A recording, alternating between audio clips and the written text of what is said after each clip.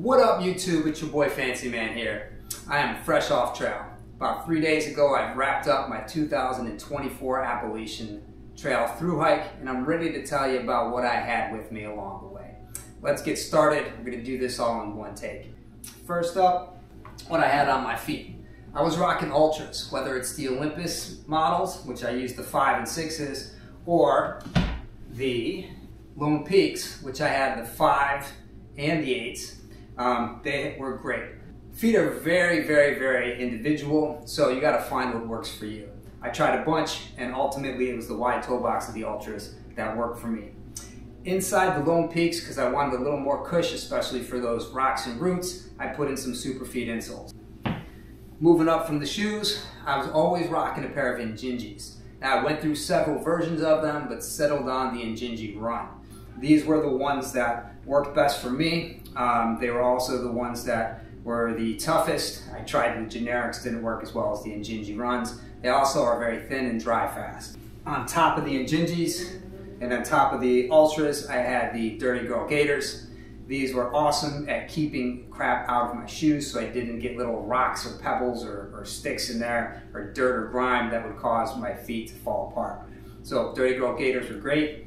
Even when they busted in the little clips that hook on to my shoes, I still tucked them between the laces and they worked perfectly.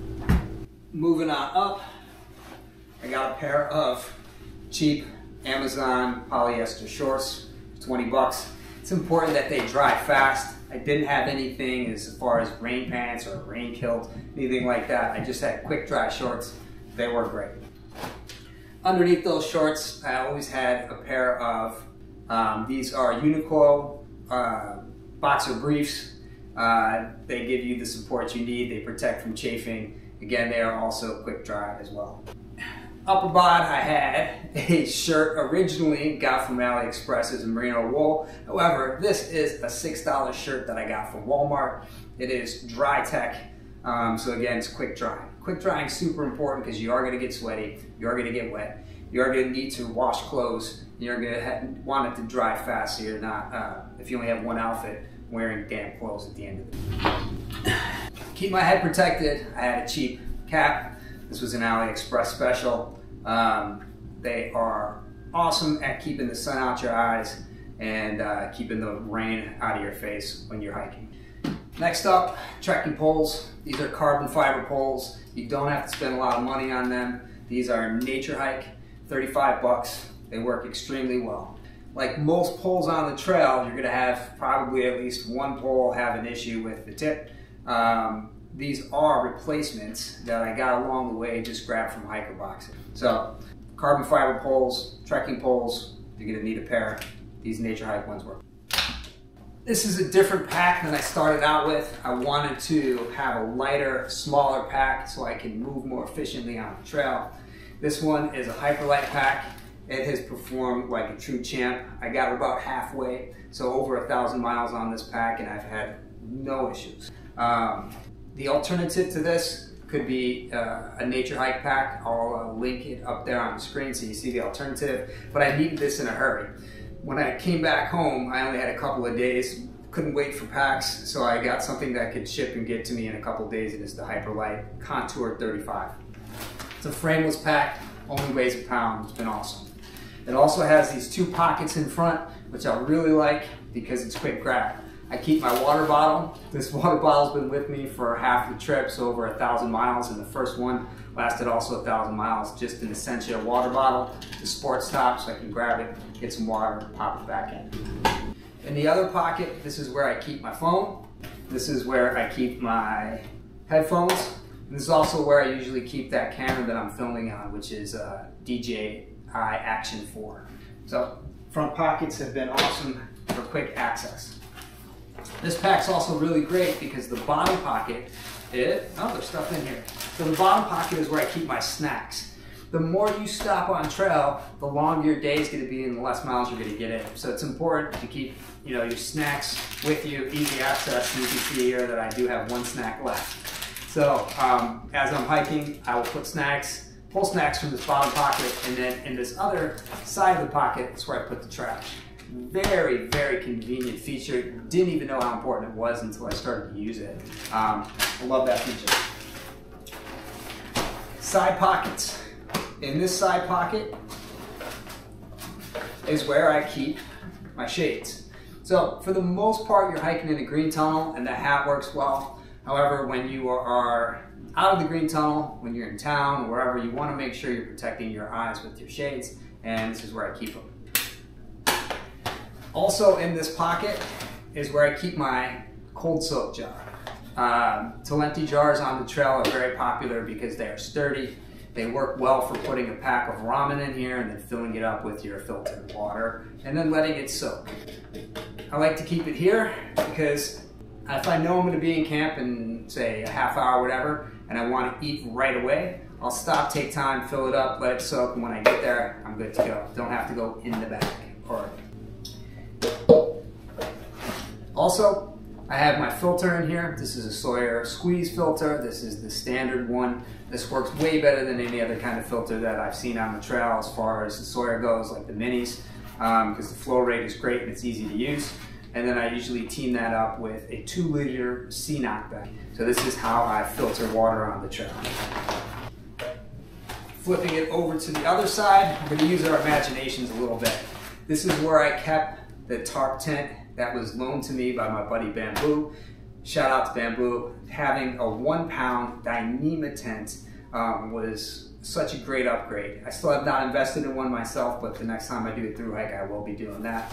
But in its place, I have the tent poles, which weigh about the same as the whole tent system from Tarp Tent, which was an Aeon Lee tarp tent. So tent usually goes in the outer pocket there. Along with that is this poop kit, which really consists of just some wadded up toilet paper in its own little Ziploc baggie to prevent it from getting wet, and a thing of Purell right there in a Ziploc bag. And now we will look at the outer pocket. In the outer pocket, I will usually keep my rain jacket. So this is a $30-something Frog Tog. It has been extremely invaluable as far as keeping me dry on the trail. You know, there's something to be said about having a rain jacket because you don't want to be cold and damp all day long. I know some people don't even use any rain gear, but having dry at the end of the day, because I only have one outfit, it's something that is a safety feature, but it's also something that's a comfort feature as well too. So Frog Tog, this is the extreme light version. It's not the regular Frog Togs. This one has proven itself to be much better than those the standard Frog Togs. So you can go to the Frog Togs website and get that one. All right, that's the outside. Now we're going to take a look at the gear on the inside.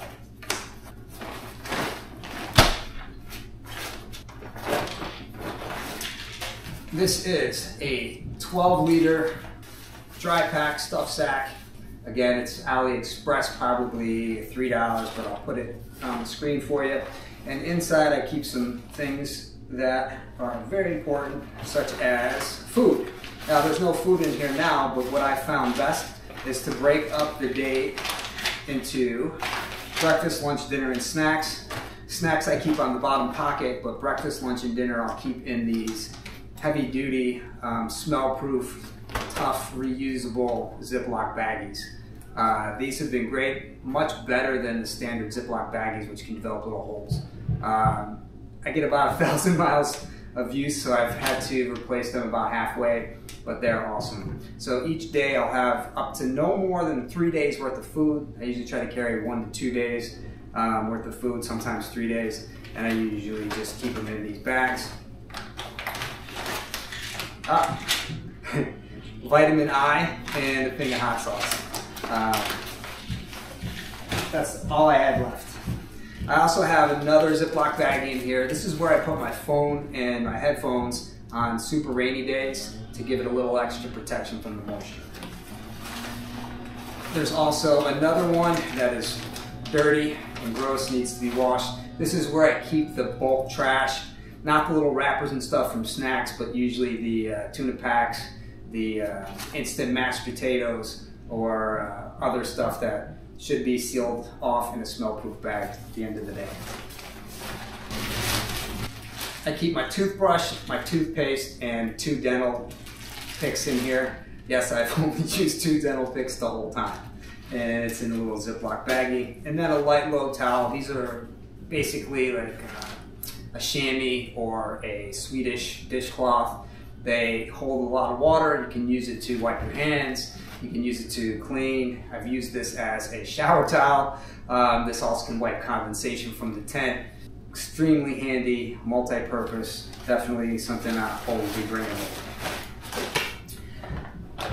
Up next is my electronics. Another great use for these resealable heavy-duty Ziploc bags is to keep stuff safe from the rain. In here I have cables. I actually have 3 cables because my adapter, which is a 65-watt adapter, extremely small but extremely powerful. So I have USB-C everything, USB-C 2 cables, and then I have a smaller one for charging my headphone and the camera. So this has 2 USB-Cs and a standard USB-A, and they all go to USB-C out. All electronics that I have can charge off USB-C. It makes it so much easier. Headlamp, definitely essential gear. This is a Nitecore. It has the red light. Proper etiquette is to use the red light at night so you're not blasting people with your bright spotlight and keeping them up. Again, USB-C charging works extremely well, lasts a very long time, and it's fast to charge. Nitecore also is the manufacturer of the 2 power banks. I use a lot of power.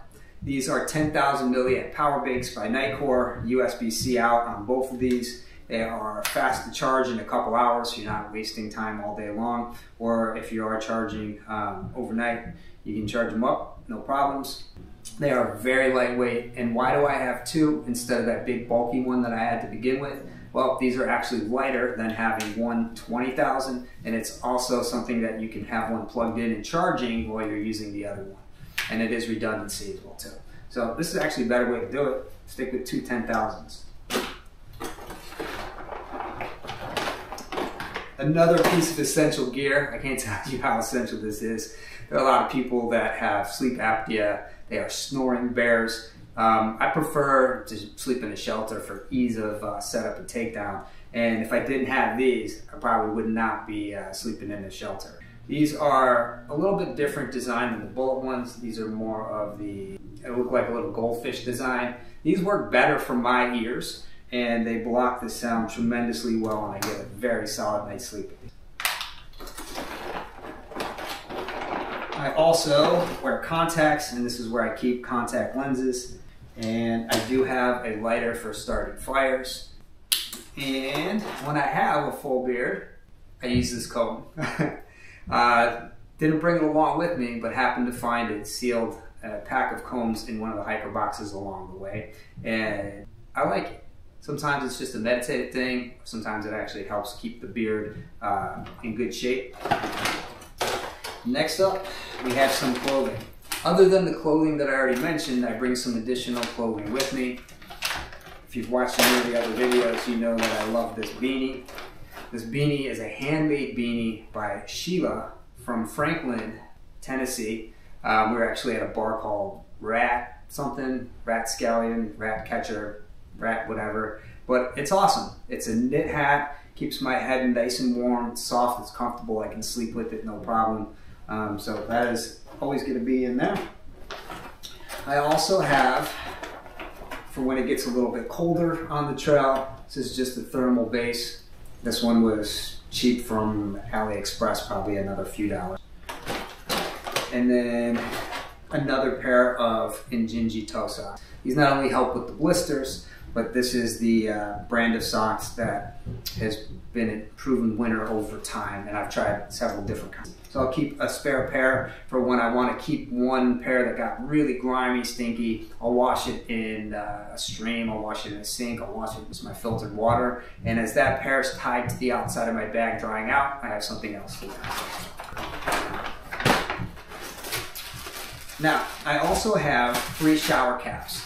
I like to keep everything in my tent, so when I am pulling my shoes off and putting them in the tent, I'll put them in these shower caps first. So basically, I'll just stick them on like this, and then I can just drop this into the tent and not have to worry about my filthy shoes getting the inside of the tent all day. So, got 2 shower caps for the shoes, and then 1 shower cap for my camp shoes. I originally had the Crocs flip-flops. They were kind of bulky. They didn't stay on because they didn't have the sport mode, or they didn't have the back strap.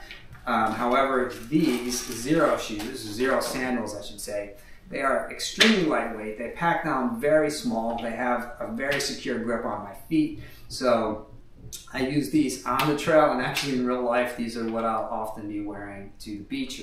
They're great water shoes as well too.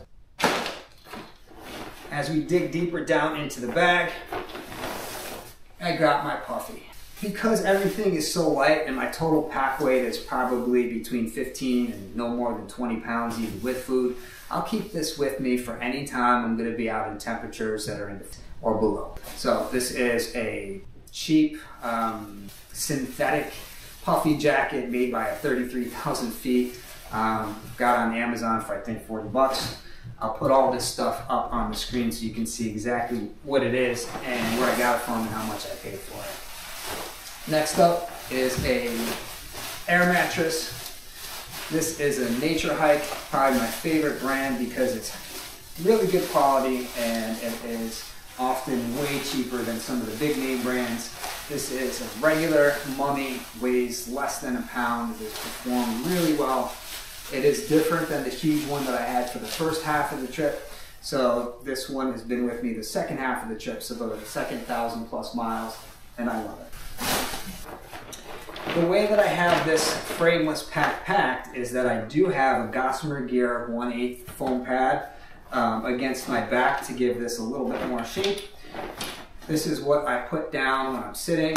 This is also what I'll open and fold out for when I'm sleeping as well. My air mattress goes on top of that. And then at the bottom of my pack, as I unroll it here, is just a plastic bag. This is, I believe, a nylon flume pack liner from Gossamer Gear. I'll put it up on the screen so you can see exactly what it is. This makes sure that the stuff that I would need to keep dry, the critical gear that needs to keep dry, is dry. So in here, I have my sleeping bag. This is a Nature Hike sleeping bag. Again, it weighs about a pound. It is something that is a different one that I originally had. I originally had a heavier one that was for, I think, 40-degree comfort. This is 50-degree comfort. I'm pretty much a fair weather hiker. And if it's dipping into the 30s, as long as I have my puffy, my base layer, long sleeve thermal, I stay nice and warm. Oh, don't forget the hat as well. So, Nature Hike sleeping bag. I have a generic pillow. Again, an AliExpress, less than $10 pillow. It's really soft, it's quilted on this side. Gives me a good night's sleep. And then for those really cold nights, you can use a silk sleeping bag liner. Again, this is Nature Hike, my favorite brand. I think it was 20 bucks AliExpress. This will give you another 5 to 10 degrees. Make sure you know your butt off if it does dip down into. And that is everything. So there is an empty bag. That's everything that I had along the way on my 2,000+ mile 2024 AT thru-hike. If you have any questions, comments, or concerns, leave them in the comments and I'll be sure to address them. All right, thanks for watching. We'll see you on the next video.